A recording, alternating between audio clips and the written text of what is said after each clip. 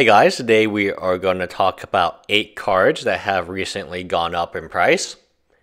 And these cards are very casual, very EDH friendly, and unique.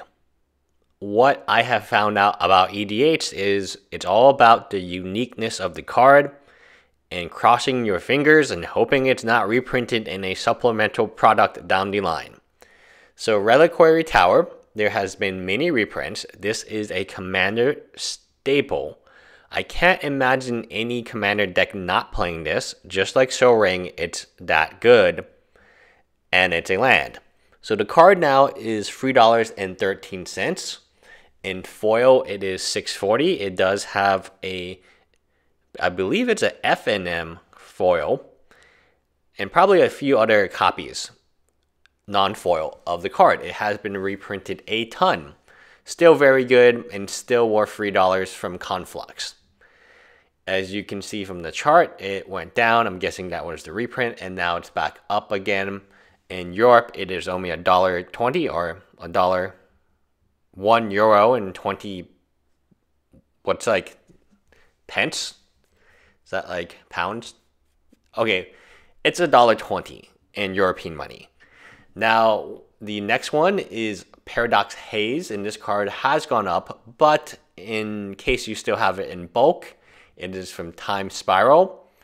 I have a ton of these. So Time Spiral, when it came out, this was not even $1. I feel like it was like a quarter. It was absolutely bulk for an uncommon. Therefore, if you buy old bulk from this generation of Time Spiral, you will find these, and at $2 a pop, not bad, right? And I went to the flea market. So I'm going to the flea market this weekend, and it's going to be really fun. I'm probably going to go with Austin, or I'll go with Gray. We go there, we buy stuff, we look at it. The flea market actually has new stock. One of the other stores, I believe in Amarillo, Texas, went out of business. So the store owner sent me a text, and with an image of what he bought, it's essentially another U-Haul of cards. Many more and more Magic cards are going out of business. So it is quite fascinating, and what they have in inventory is exactly this bulk. Stuff that they cannot find the buyers for. These stores are going out of business because they're not online. And because they're not online, it means they have a lot of Paradox Hazes in their back inventory. Next, Door of Destiny. This card has been going up since its drop. Door of Destiny was reprinted in M14. I'm fairly certain of that one. Tribal is always good. And when they reprint a good card like Chromatic Lantern, there will be a brief time where you can get it for the cheapest price point possible. And then it will just continuously, steadily increase in value until the next reprint. So today it is a $6 card at the all-time low. Looks like it was $3, maybe $3.50. Very cool card. Some cards are just always going to have value. Tribal cards are one of them. I don't know that many tribal cards that are bad, meaning that if they have flexibility in tribal, that's even better. So flexibility means that you can be any tribe and it's going to work. It'll have the +1/+1s. Now, if there only was a card in standard, right? Metallic Mimic is going to be good. Now, I don't know when the price floor would be. I would imagine when it rotated out, but I can't imagine it falling too much just because it's very good to tribal. Sometimes you want to play this random tribe that is not very strong, like maybe Minotaurs, and you need cards to support that, especially in EDH. Now, Avacyn. Avacyn has a different price graph than Griselbrand. Griselbrand has been reprinted. Avacyn has not. Griselbrand, I believe, is in Modern Masters 2017 and a Grand Prix promo and foil. Avacyn has been a Judge promo, and Judge promo Avacyn is still highly expensive, and it's not something that you would bump into in a Wild very often. While the GP version of Griselbrand, I see them in pretty much every single binder in Houston. So let's talk about the future of this card. I could see in Iconic Masters. And should it be reprinted, just like every other very expensive Mythic Angel, it will plummet into oblivion in price. The price is not going to hold. Very good in EDHs, but it's one of those cards that I feel like a single mass reprinting of it will just tank its price. Because it's a Mythic Angel. One of the reasons people really want it is because there's not many copies out there. The time difference has been long enough. Doesn't see that much play or any play in Modern, Legacy, Vintage. Only played in EDH / wanted by Angel collectors. So, and finally, the question of when is the bottom on this card, Doxies, and what was the bottom? Bottom was around $10 during, looks like, end of Kaladesh and beginning of Aether Revolt. That was the bottom. That was the bottom. So this card we all know is very good. At one time it was a $60, $70 card before the reprint.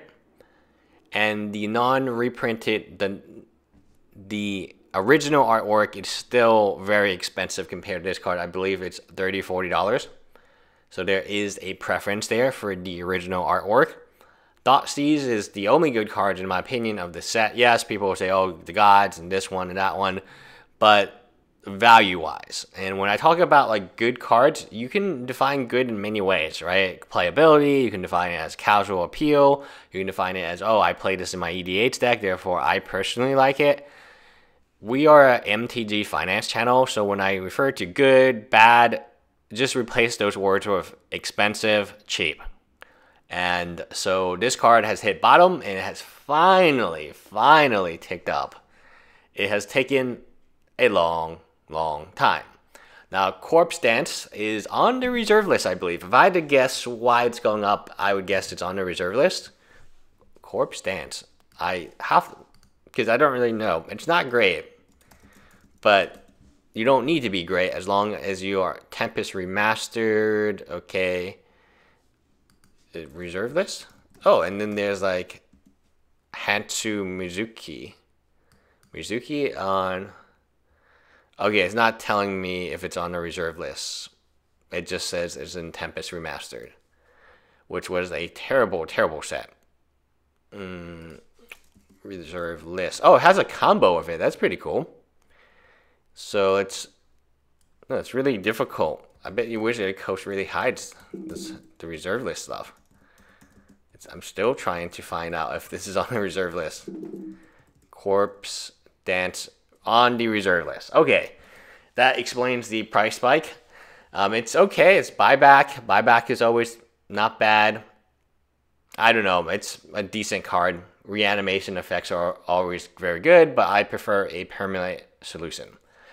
Next, Parallax Wave, part of the other waves. When Rebels were the deck, and then Civi, as well as Defiant Vanguard, and the Ballista that shoots stuff down, and your top of the end was Chomanu Revolutionary / the Flyer. Like, it was so bad when I think about it. This was a tier 1 card. I'm so glad that it's seeing play in EDH because I love this card. This is tier 1, and this reminds me of tier 1 back in Nemesis. Nemesis was a horrible set, but when you're playing these horrible sets, in that moment in time, you don't actually know it's a really bad set. Only later, you're like, oh wow, that was a really bad set. Love this card, and I love the fact that you can play these old cards and they're gaining popularity, and then they wane in popularity, and then gain some more popularity. It's just a fun, unique experience where everyone's deck is truly what they want to play. It's not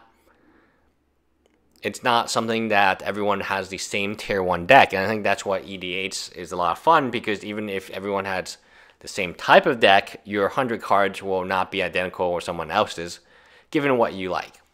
Now, Grip of Chaos, I do want to talk a tiny bit about and finish off of this card. So 4 double red Grip of Chaos enchantment, whenever a spell ability is put onto the attack, or onto the stack, reselect its target at random if it has a single target.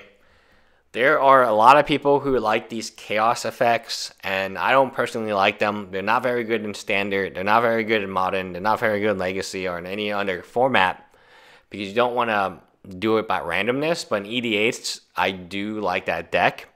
And just like the hippo that gives gifts, man, hippo gives gifts. Oh, group hug. Just like the group hug deck, the chaos deck is becoming more prevalent. One of my friends is building it, and this is essential to the build. So if you believe in that deck and you have any interest in buying pieces for that deck, now would be the time, because I do believe it is gaining in popularity, where the object is not to win the game, the object is just to cause as much chaos as possible.